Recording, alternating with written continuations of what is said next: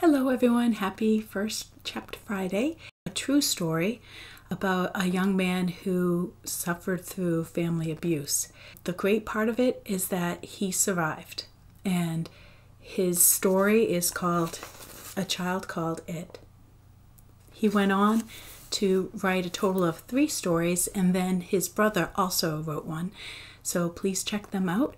It's by his brother is David Pelzer, but A Child Called It is written by David Pelzer. Chapter 1 is called The Rescue. March 5th, 1973, Daly City in California. I'm late. I've got to finish the dishes on time, otherwise no breakfast. And since I didn't have dinner last night, I have to make sure I get something to eat. Mother's running around yelling at my brothers. I can hear her stomping down the hallway towards the kitchen. I dip my hands back into the scalding rinse water. It's too late. She catches me with my hands out of the water. Smack! Mother hits me in the face, and I topple to the floor. I know better than to stand there and take the hit. I learned the hard way that she takes that as an act of defiance, which means more hits, or worse of all, no food. I regain my posture and dodge her looks as she screams into my ears. I act timid, nodding to her threats. Please, I say to myself, just let me eat.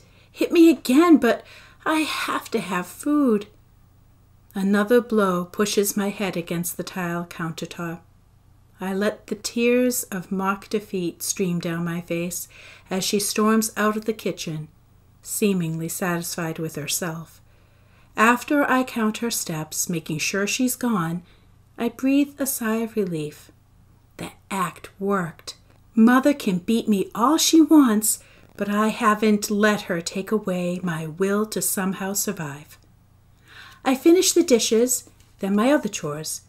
For my reward, I receive breakfast, leftovers from one of my brother's cereal bowls. Today, it's Lucky Charms. There are only a few bits of cereal left in a half of a bowl of milk, but as quickly as I can, I swallow it before Mother changes her mind.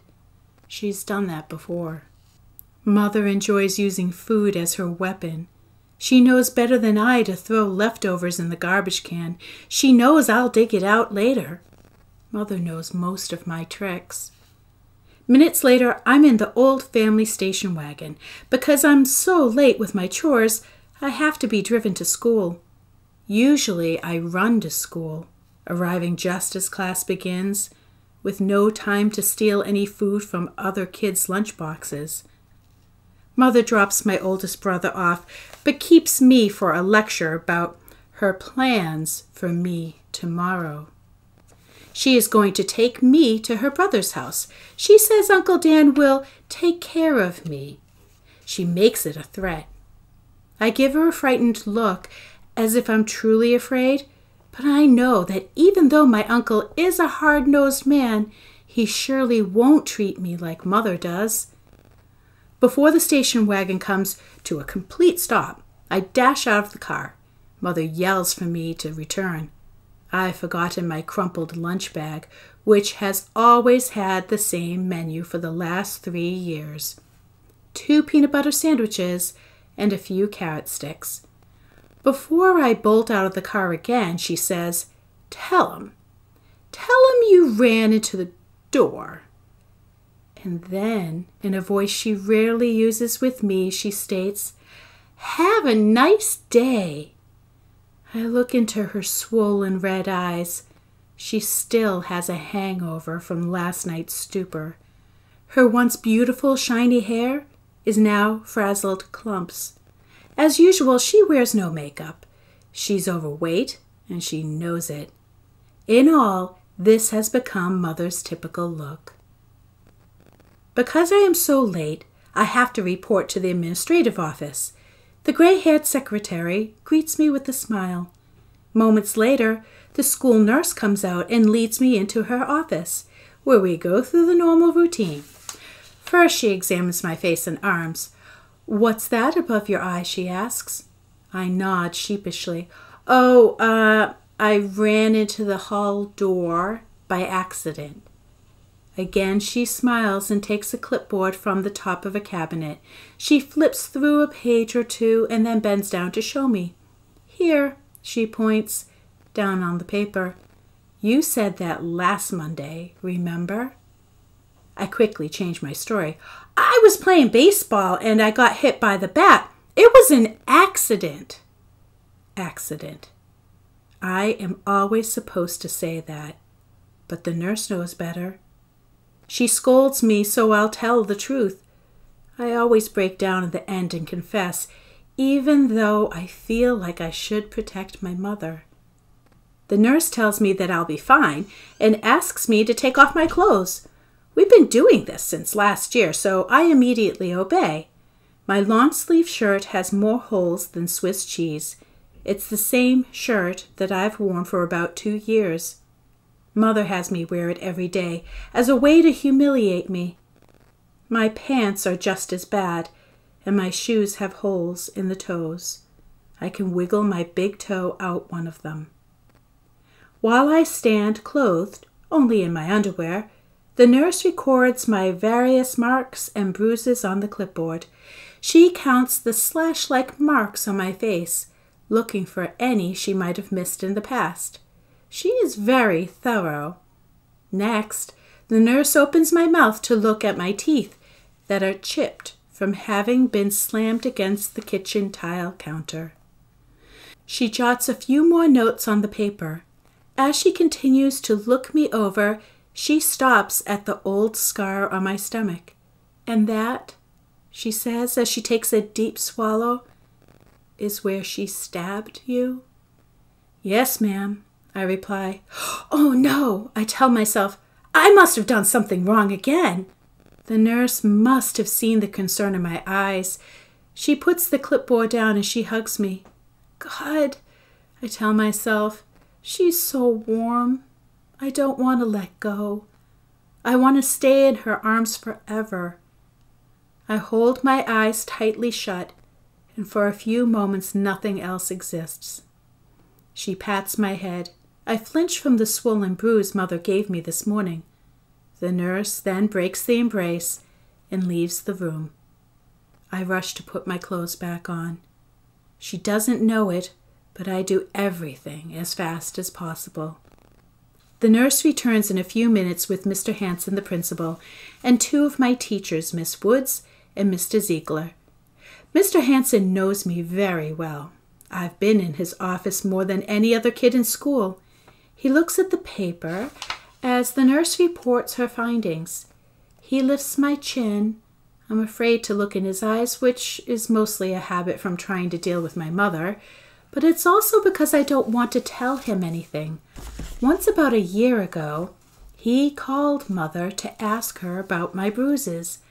At that time, he had no idea what was really going on. He just knew that I was a troubled kid who was stealing food. When I came to school the next day, he saw the results of Mother's beatings, and he never called her again. Mr. Hanson barks that he's had enough of this. I almost leap out of my skin with fear. "He's going to call Mother again," my brain screams. I break down and cry. My body shakes like jello, and I mumble like a baby, begging Mr. Hanson not to phone Mother. "Please," I whine. "Not today. Don't you understand? It's Friday." Mr. Hanson assures me he's not going to call Mother, and he sends me off to class. Since it's too late for homeroom class, I sprint directly to Mrs. Wordsworth's English class. Today, a spelling test on all the states and their capitals. I'm not prepared. Usually I'm a very good student, but for the past few months I gave up on everything in my life, including escaping my misery through my schoolwork. Upon entering the room, all the students plug their noses and they hiss at me. The substitute teacher, a younger woman, waves her hands in front of her face. She's not used to my smell. At arm's length, she hands me my test. But before I can even take my seat in the back of the class by an open window, I'm summoned back to the principal's office. The entire room lets out a howl at me, at the reject of 5th grade. I run to the administration office, and I'm there in a flash. My throat is raw and still burns from yesterday's game, quote unquote, that Mother played against me. The secretary leads me into the teacher's lounge. After she opens the door, it takes a moment for my eyes to adjust. In front of me, sitting around a table, are my homeroom teacher, Mr. Ziegler, my math teacher, Miss Moss, the school nurse, Mr. Hansen, and a police officer. My feet become frozen. I don't know whether to run away or to wait for the roof to cave in. Mr. Hansen waves me in as the secretary closes the door behind me. I take a seat at the head of the table, explaining, I didn't steal anything. Not today. Smiles break everyone's depressed frowns. I have no idea why they're about to risk their jobs to save me. The police officer explains why Mr. Hansen called him. I can feel myself shrink into the chair. The officer asks if I tell him about Mother. I shake my head no. Too many people already know the secret, and I know she'll find out. A soft voice calms me. I think it's Miss Moss. She tells me it's all right. I take a deep breath, wring my hands, and reluctantly tell them about Mother and me. Then the nurse has me stand up and show the policeman the scar on my chest. Without hesitation, I tell them it was an accident, which it was. Mother never meant to stab me. I cry as I spill my guts, telling them that Mother punishes me because I'm just bad. I wish they would leave me alone. I feel so slimy inside. I know after all these years there's nothing anyone can do. A few minutes later, I'm excused to sit in the outer office. As I close the door, all the adults look at me and they shake their heads in an approving way. I fidget in my chair, watching the secretary type papers. It seems forever before Mr. Hansen calls me back into the room. Miss Woods and Mr. Ziegler leave the lounge. They seem happy, but at the same time worried. Miss Woods kneels down and wraps me in her arms. I don't think I'll ever forget the smell of the perfume in her hair. She lets go, turning away so I won't see her cry. Now I'm really worried. Mr. Hansen gives me a lunch tray from the cafeteria. My God, is it lunchtime already? I ask myself. I gobble down the food so fast I can hardly taste it. I finish the tray in record time. Soon, the principal returns with a box of cookies, warning me not to eat so fast. I have no idea what's going on. One of my guesses is that my father, who separated from my mother, has come to get me. But I know that's a fantasy. The policeman asks for my address and telephone number. That's it, I tell myself. It's back to hell. I'm gonna get it from her again. The officer writes down more notes as Mr. Hansen and the school nurse look on. Soon he closes his notepad and tells Mr. Hansen that he has enough information. I look up at the principal. His face is covered with sweat. I can feel my stomach start to coil. I want to go to the bathroom and throw up. Mr. Hansen opens the door and I can see all the teachers on their lunch breaks staring at me. I'm so ashamed. They know, I tell myself. They know the truth about my mother, the real truth. It's so important for them to know that I'm not a bad boy. I want so much to be liked, to be loved. I turn down the hall. Mr. Ziegler is holding Miss Woods. She's crying. I can hear her sniffle. She gives me another hug and quickly turns away. Mr. Ziegler shakes my hand and says, "Be a good boy." "Yes, sir, I'll try," is all I can say. The school nurse stands in silence beside Mr. Hanson. They all tell me goodbye, and now I know. I'm going to jail. Good, I tell myself. At least she won't be able to beat me if I'm in jail. The police officer and I walk outside past the cafeteria. I can see some of the kids from my class playing dodgeball. A few of them stop playing and they yell, "David's busted! David's busted!" The policeman touches my shoulder, telling me everything is okay. As he drives me up the street away from Thomas Edison Elementary School, I see some kids who seem to be fazed by my departure. Before I left, Mr. Ziegler told me he would tell the other kids the truth, the real truth. I would give anything to have been there in class when they found out that I'm not so bad. In a few minutes, we arrived at the Daly City police station. I sort of expect Mother to be there. I don't want to get out of the car. The officer opens the door and gently takes me by my elbow into a big office. No other person is in the room. The policeman sits in a chair in the corner where he types several sheets of paper. I watch the officer closely as I slowly eat my cookies. I savor them as long as I can. I don't know when I will be eating again. It's past 1 p.m. when the policeman finishes his paperwork. He asks for my telephone number again. "Why?" I whine. "I have to call her, David," he says gently. "No," I command. "Send me back to school. Don't you get it? She mustn't find out that I told."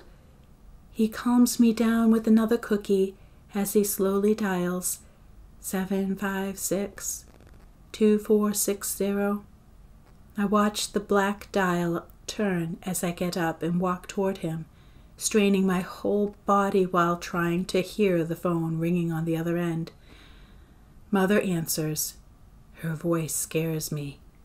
The policeman waves me away and takes a deep breath before saying, "Mrs. Pelzer, this is Officer Smith from the Daly City Police Department. Your son David will not be coming home today. He will be in the custody of the San Mateo Juvenile Department. If you have any questions, you can call them." He hangs up the phone and smiles. "Now that wasn't so hard, was it?" he asks me. But the look on his face tells me he's assuring himself more than he is me.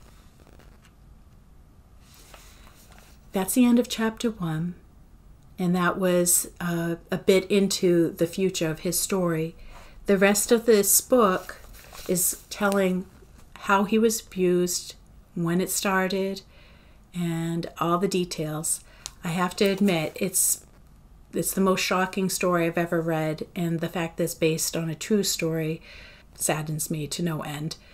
Hard to believe, but at the same time, it's a biography. It was an actual thing that happened. What I love about the book is the hope that it brings, because I've already told you that he survives. It's right on the cover, "One child's courage to survive." And I know that if other people read this book and they're going through tough times, that it might give them hope that they too can survive and maybe take some of the resilience and all these other things that happened to Mr. Pelzer when he was a child to heart and maybe help them through their tough times.